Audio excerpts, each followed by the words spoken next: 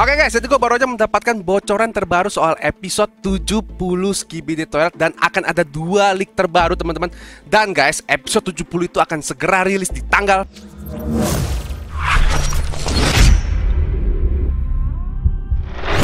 Yo, what's up teman-teman, balik lagi sama gua Vaynardgamingid di konten bocoran terbaru episode 70 Skibidi Toilet nih teman-teman ya. Oke guys, jadi sesuai janji gua teman-teman ya, gua masih ada 2 bocoran atau 2 foto leak terbaru lagi buat kalian teman-teman. Tapi sebelum gua kasih tahu ke kalian ya guys ya, seperti biasa, ayo adik-adikku tercinta semua, para pecinta Skibidi Toilet, klik dulu tombol like-nya, di share dan subscribe teman-teman ya, nih biar abang kesayangan kalian Bang Vaynard makin semangat bikin konten setiap hari buat kalian nih teman-teman ya. Oke guys, jadi guys kita seperti biasa. Dan ini BTW gue kasih tau dulu ya guys ya, bocorannya itu keren banget teman-teman ya. Dan ada hubungannya dengan Titan teman-teman. Wow, ini keren banget. Tapi sebelum itu, buat para penonton baru biar nggak bingung, kita akan nonton dulu Skibidi Toilet 69 full episode biar kalian nggak bingung, nonton langsung ke 70 nanti guys ya. Jadi langsung aja kita tonton, let's go. Ini dia guys, langsung kita tonton dulu biar kalian semua nggak bingung ya guys ya. Gila sih, udah nggak sabar gue guys. Guys, berarti guys, kalau di hari ini tanggal 13 belum rilis teman-teman ya. Jadi besok kalian nih ya guys ya, siap-siap saja, di tanggal 14 sudah pasti rilis guys. Ya jadi udahlah, jangan kemana-mana ya tanggal 14 ya. Stay aja di rumah, pantengin HP, lihat episode terbaru yang bakal rilis. Keren banget guys ya. Oke, dan di sini buat yang baru nonton juga, buat yang belum tahu, kita ada di dalam base camp, atau ya ini bisa dibilang bukan ya base camp juga, bener sih. Ini markas besarnya Skibidi Toilet yang ada di dalam bunker ya guys ya. Dan ini kita mau menangkap si kampret G-Man dan si kampret scientist toilet ya guys ya. Nah, lalu ada 2 karakter yang, aduh, sebenarnya gue suka sama mereka guys. Cuman karena mereka berlaku bodoh di sini, gue dibenci sama mereka guys ya. Jadi hatersnya mereka gue guys. Nah, di sini ada gerbang rahasia teman-teman ya. Lalu guys, di sini pertama kalinya muncul ya Skibidi Human Mutant teman-teman. Dan dia kuat banget guys, sumpah guys.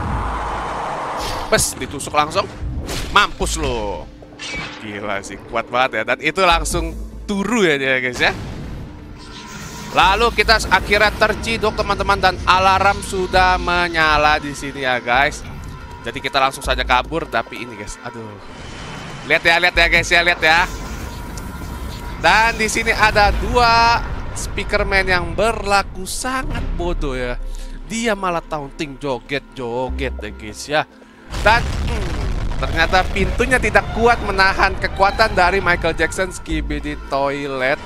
Dan akhirnya 2 orang itu atau 2 speakerman itu menjadi korban teman-teman ya. Tapi kampretnya gara-gara mereka berdua guys di sini. Nah tuh, akhirnya tidak guys ya, 2 kameramen juga harus jadi korban guys. Jadi kayaknya impas ya guys ya, 2 speakerman jadi korban karena kebodohannya. Dan lalu 2 kameramen menjadi korban juga karena kebodohan 2 speakerman tadi guys ya. Bener-bener kampret sih. Dan di pintu ini dia cukup keras ya guys ya. Jadi ya nggak bisa ditembus dengan mudah lah anggapannya teman-teman ya. Lalu kita melanjutkan perjalanan kita untuk mencari si G-Man.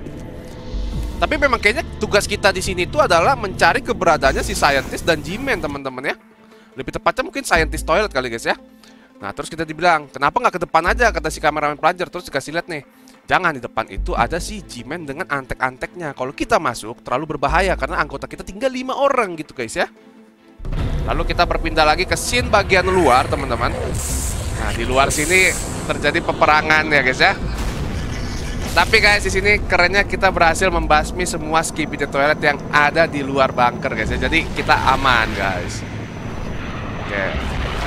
Set, udah ganti-ganti semua, udah keren lah pokoknya ya guys ya. Dan lalu di sini kita ditransfer core guys. Set, langsung kuat lagi guys. Lihat, langsung perkasa gimang ya. Gua merasakan hidup kembali katanya. Gua menjadi sangat kuat. Lalu mereka tos. Dan di sini ada yang iri dengki ya, bocil-bocil ya. Nah tuh, nggak boleh. Terus dia langsung teleport si Titan TV Man. Titan kameramen langsung terbang ya, menjauh ya guys ya. Dan Titan speakerman so sad sekali guys ya. Lalu guys, di sini kalau kalian lihat guys ya, di sini ada pasukan-pasukan elit ya. Jadi dari elit kameramen sama elit speakerman datang membantu untuk menyerang ke dalam bunker guys. Jadi guys, nantinya bakal keren banget episode 70 sesuai kata Bang Dafbum ya, akan menjadi salah satu episode paling penting yang pernah dia buat guys. Lalu akhirnya kita menyerang masuk ke dalam bunker, yang dimana terbuka, langsung saja kita serang guys ya. Lalu episodenya pun habis teman-teman. Oke, jadi kita akan langsung aja berlanjut ke Photoshop gua untuk memperlihatkan kalian. Berarti guys, total ya akan ada 4 foto leak terbaru nih teman-teman ya. Nggak terbaru sih, 2-nya yang dari kemarin dan 2-nya lagi yang terbaru teman-teman. Jadi langsung aja kita menuju ke Photoshop. Let's go. Oke guys, jadi sudah di Photoshop gua teman-teman ya, dan sudah ada di gambar pertama teman-teman. Oh ya, BTW buat yang belum tahu, semua gambar-gambar ini di-share sama salah satu YouTuber yang bisa dibilang cukup dekat dengan Bang Dafbum, yaitu adalah Elite Cameraman. Atau ya, mungkin kalau kalian nonton Elite Cameraman dan ngikutin juga guys, Bang Elite Cameraman itu pernah membuat video face reveal, dan yang face reveal itu adalah Bang Crickcraft teman-teman ya. Jadi sedikit membingungkan guys. Di video tersebut Bang Crickcraft tuh bilang gini, "Hello everyone, I'm Elite Cameraman." Jadi dia mengaku sebagai dia adalah Elite Cameraman, tapi dia memang melakukan konten itu di kontennya Elite Cameraman guys. Dan dia bilang juga dia adalah Dafbum guys. Wow. Ini menjadi suatu konspirasi teman-teman ya. Gue masih bingung juga sih guys. Bisa jadi Bang Crickcraft ini memang Elite Cameraman dan Bang Dafbum. Kalau ini leak bener ya, kalau leak ini bener, bisa jadi dia memang asli Dafbum atau memang teman asli Bang Dafbum yang diberikan bocoran-bocoran eksklusif teman-teman ya. Oke, dan di gambar pertama ini seperti yang bisa kalian lihat ya teman-teman ya, sudah ada satu kameramen khusus ya. Ini gue sebutnya kameramen elit aja ya guys ya, atau Elite Cameraman, memegang senjata. Ini apa ya? Senjata penyembur api gitu teman-teman ya. Dan ini adalah api yang ada di dalam core dadanya si Titan Cameraman ya. Sama-sama berwarna biru gitu. Dan ini pasti panas banget guys ya. Ini kalau disemprot ke pasukan Skibidi, hangus mereka teman-teman ya. Oke, lalu kita lanjut lagi ke gambar kedua teman-teman. Nah, di gambar kedua ini guys, ini juga menurut gue sih ini asli sih guys. Entah kenapa gue punya feeling 85% gambar ini tuh semua asli teman-teman ya. Di foto kedua ini ada si rocket launcher Skibidi toilet teman-teman ya, yang tersenyum sangat lebar ya. Lagi iklan pasta gigi kayaknya guys ya. Senyumnya lebar banget teman-teman.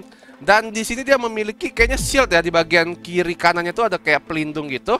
Lalu rocket launchernya di sini ada 4 ya teman-teman ya. Dan dia pakai helm seperti biasa guys. Dan ini kayaknya sih udah upgradean dan dia cukup kuat sih guys. Jadi agak sedikit berbahaya buat kita juga. Lalu kita pindah ke gambar berikutnya lagi. There, ini dia guys. Ini gambar yang udah kalian tunggu-tunggu guys ya. Oke. Jadi ini adalah Titan TV Man dengan emoji marah teman-teman ya. Jadi ini emoji juga pernah keluar dulu teman-teman.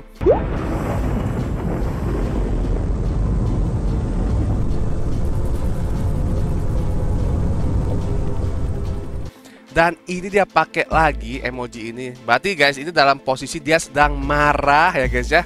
Jadi berhati-hatilah guys. Kira-kira apa yang membuat seorang Titan TV Man upgrade yang sangat kuat bisa sampai marah guys? Apakah datang pengkhianat si kameramen set boy? Ataukah datang Titan-Titan terkuat? Ataukah ada apa nih guys ya? Coba kalian boleh berteori juga teman-teman. Menurut kalian kenapa dan apa penyebabnya seorang Titan TV Man upgrade terkuat bisa sampai marah dan mengeluarkan emoji marah ini guys ya? Silahkan komen guys. Oke, dan ada satu leak terbaru lagi guys ya. Ini leak yang pertama dan ada yang terbaru lagi. Tapi sebelum gue kasih tahu, ayolah guys ya, para pecinta Skibidi toilet di luar sana ya, kayak Bang Vaynard gini. Ayo guys, gue pengen kalian yang udah gak sabar sama episode 70 yang akan rilis. Pastinya besok ya, 100%-nya udah pasti besok teman-teman. Karena Bang Dafbum menuliskan kalau nggak hari ini, besok teman-teman ya. Gue pengen kalian semua like video ini, tembusin 10.000 like, kita trendingkan juga guys ya. Let's go, 10.000 like buat para pecinta Skibidi toilet yang udah nggak sabar sama episode 70 guys. Kalian siap teman-teman? Ini adalah gambar berikutnya. 1, 2, 3. Ini dia guys ya. Jadi guys, di sini ada pasukan elit lagi guys ya. Ini adalah gue sebutnya nih, berarti ini giant ya guys. Ini giant kameramen dengan versi yang lebih baru. Dan dia membawa senjata kayak cannon gitu ya guys. Ini semacam pelontar gitu teman-teman. Dan ini pastinya gila sih guys ya. Dan menurut gue ini asli sih guys. Entah kenapa ya, sekali lagi gue bilang, gue punya feeling ini asli teman-teman. Karena Bang Elite Cameraman bilang dia mendapatkannya dari Bang Dafbum guys ya. Kalau dia udah ngomong dapat dari Bang Dapu, harusnya sih real ya guys ya. Dan hoki banget guys ya, gila sih. Hoki banget bisa dikasih bocoran-bocoran langsung sama Bang Dapu. Gue juga pengen nih guys ya. Cuman belum kesampaian guys ya. Doain lah semoga suatu saat ya guys ya, kita bisa berkontribusi juga gitu guys. Jadi kan keren ya, Indonesia dikasih kesempatan juga buat dapat bocoran-bocoran official kayak gini loh. Jangan bule-bule terus lah. Ayolah Indonesia nih, ada Bang Vaynard Gaming nih, ayolah. Oke guys. Jadi kalau kalian lihat di sini, kemungkinan para pasukan elit sudah masuk ke dalam bunker dan sudah berhasil mengalahkan semua Skibidi yang ada di dalam bunker pintu pertama ya guys ya. Lalu ntar mereka akan menyusul turun ke dalam ke dalam basement teman-teman. Jadi mereka akan turun lewat lift terus ke basement. Dan di situ kayaknya akan terjadi pertarungan antara pasukan elit kameramen dan speakerman yang akan bertemu dengan si Michael Jackson Skibidi Toilet. Jadi akan ada perang yang luar biasa seru di episode 70 nanti guys ya. Oke deh teman-teman ya. Jadi sudah habis konten hari ini guys. Semoga kalian suka ya. Seperti biasa kalau suka ya tinggalin like, share, subscribe biar ini abang kalian ini makin semangat bikin konten setiap hari buat kalian ya teman-teman ya. Ya wes guys, sekali lagi thank you banget ya teman-teman ya. Oh ya guys, gue pengen nanya kalian juga nih guys. Ini kan kita ini baru kemarin tuh upload ya, Indonesia tuh baru bikin YouTube Rewind 2023. Nah, kalian setuju nggak guys? Ya gue belum nonton sih. Kalian setuju nggak guys? Kalau kita reaction YouTube Rewind 2023, coba kalian komen di bawah. Kalau like ini menembus 5.000 kali ya. Kalau like ini hari ini menembus 5.000 like ya guys ya. Kayaknya kalau nggak besok lusa gue akan reaction YouTube Rewind 2023. Coba komen ya guys ya. Yowes. So, gua abang kalian, gua Vaynard Gaming, gua pamit dulu. Kita ketemu lagi di konten reaction Skibidi Toilet berikutnya. Vaynard Gaming signing out. Bye bye. Ciao. Thank you guys.